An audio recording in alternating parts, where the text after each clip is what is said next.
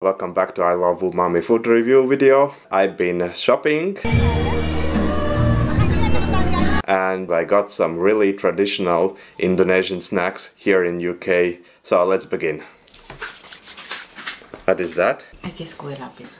Okay, yeah, I think this is Kue Lapis. Kue Lapis. It's really colorful, like a rainbow.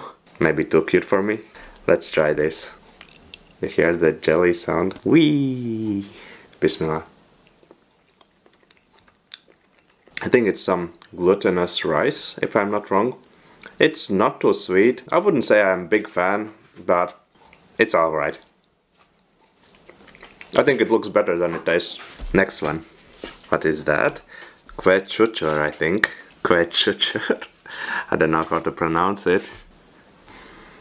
I think it's brown sugar or palm sugar or something like that. And my wife told me this is like the ant house. So if I open, it will look like ant living inside. Let's find it out. Okay, I will open it first before I try. I want to see where the ants are.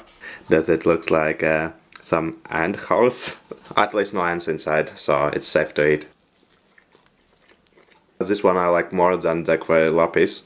This is much better. Really unique taste. I think it's from the palm sugar. This is Putu Ayu. Steamed pandan coconut cake. Yeah, I smell some coconut and I smell the pandan. I think it will be dry but tasty. Let's find it out. Personally, I think it smells better than it tastes. It's a little bit dry. It's steamed, so it's soft. Not too sweet. You get that coconut flavor and just a little bit of the pandan. Kue Cucur is the winner so far. But let's see, I have some more. Let's check out Bolu Kukus. Sounds funny. Actually, it looks like a small muffin with different colors in it. This is steamed sponge cupcake. Bole Kukus. Bolu Kukus. Bolu Kukus. I just want to see how it looks under the paper. Two different colors. It doesn't really smell like anything. This wins the competition of the most driest cake so far. A little bit pink, but doesn't taste like strawberries or any other fruit. It's just the sponge, which is steamed, so it's a little bit like bao bun. For me, it looks nice, but it's lacking some flavor. Come on, Indonesia, you can do better than this. And what is that? Karamel. Caramel cake. Kue Caramel Kukus. Smells a little bit like burned something. I think it's the caramel. Oh, there's like a flower. So I think this is the upside. It looks like some flour, but it doesn't smell like a flower.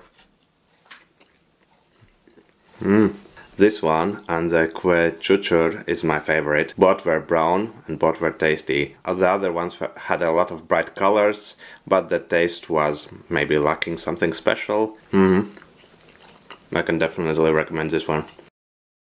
Proudly present. What is that? Mendut. In Indonesian, it's just one word, Mendut, but the translation is really long. Soft glutinous rice flour cake with sweet grated coconut. Enough talking, let's do the eating. So it is in banana leaf. Let's unwrap it. Oh, it smells nice. It's looking really sticky. Some like sticky rice. What is this? I'm not sure, should I eat it with spoon or with hand? I don't know, it's so strange. Like kid's toy. There is no Ricky, only Zul. I think I will manage to eat it like this. Or maybe just take a little bit banana leaf. Yeah, let's use this as a wrap and then eat a little bit. Okay. I think I'm taking my words back about the two other cakes that I praised before. This is my favorite now. I think this is really traditional, something really authentic. It's hard to believe that you can get something like this here in UK.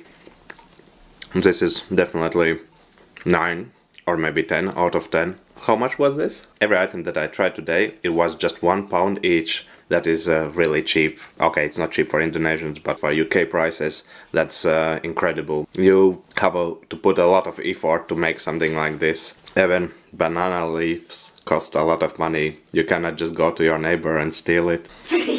That's what you've done? Yes, one time. Okay, that's it for today, and I see you in the next I Love Umami food review video. Assalamu alaikum.